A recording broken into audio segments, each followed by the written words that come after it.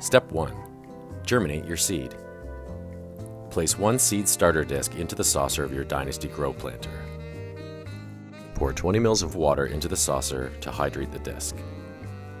Over 10 minutes, the disc will absorb the water and expand.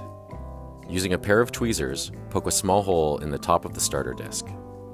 Gently bury one seed just under the surface in the hole and cover with a little bit of the soil material in the disc.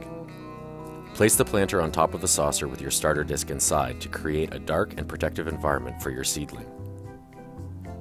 Now place the planter in a dark spot, like on a shelf or in a cabinet. Use your spray bottle to spritz the starter disc lightly once a day to ensure a humid environment. In 3 to 5 days, your seedling will emerge and it's time for step 2.